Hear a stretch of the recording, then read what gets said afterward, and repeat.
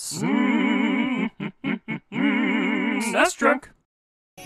Ever since I started doing these arcade game videos, most of the games I've featured so far have been beat-em-ups, and hey, I love me a good beat-em-up, but this time let's take a look at an arcade platformer in Willow. No, not that Willow. I never ever played arcade games like this as a kid because it's like, I can get this sort of thing at home. I wanted to play fast, exciting games that peeled my eyeballs apart like Afterburner or Terminator 2 or something like that. But as it turns out, Willow is a really fantastic game that has a lot going for it. And by the way, the arcade game Willow is not to be confused with the PC game that came out in 1988, or the Capcom NES game that came out a little bit later. The arcade game is also made by Capcom, but it's its own thing entirely. It's a similar deal to how they treated the Strider arcade and NES games.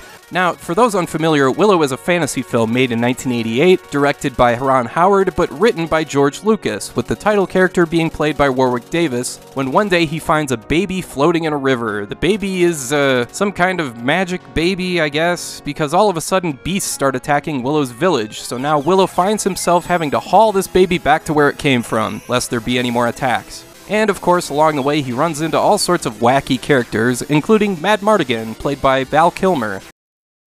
Willow.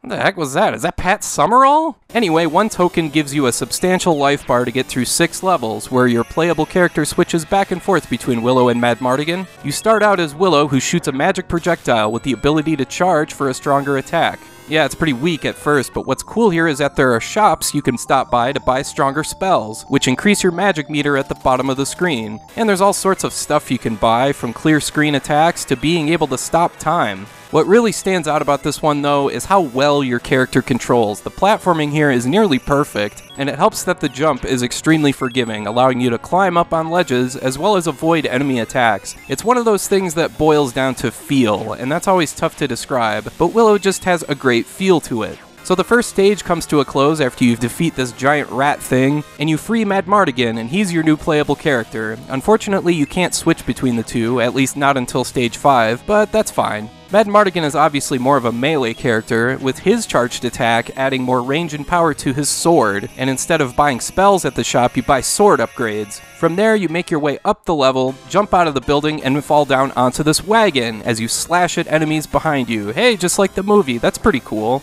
The third level has you back playing as Willow, and the platforming is even tougher here, but like I said, the controls are spot on, so if you mess up, it's your fault. I appreciate these platforming levels because while they're difficult, I never felt it crossed into the realm of typical arcade quarter-munching BS. The balance of speed between your character, your attacks, and your enemies and their attacks always feels like how it's supposed to. It's a very fair challenge. And yeah, I guess I'm just surprised that I'm using the word fair when it comes to an arcade game. Having said that, however, the last level inside the castle is really hard, so be prepared. My only qualm with the level design is that there's some blind jumps here and there that are kind of annoying, but that's definitely not a deal breaker or anything.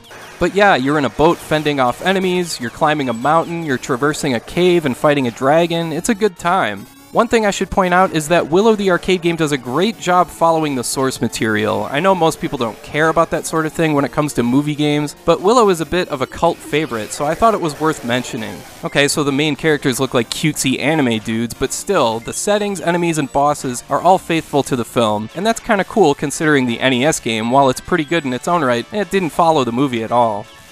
So yeah, just a quick video today on a really strong arcade platformer. Willow the arcade game is an amalgamation of all the great Capcom titles up to this point in 1989. It's part Mega Man, part Strider, and part Forgotten Worlds with the shops where you can buy spells and upgrades. The difficulty balancing here is really well done, the controls are fantastic, the game has a great look to it, and it's faithful to the film. Unfortunately, this one never got a home console release anywhere. I really feel like this would have fit in really well with the Sega Genesis library, but unfortunately it wasn't to be. So this is another one you've got to play any way you can.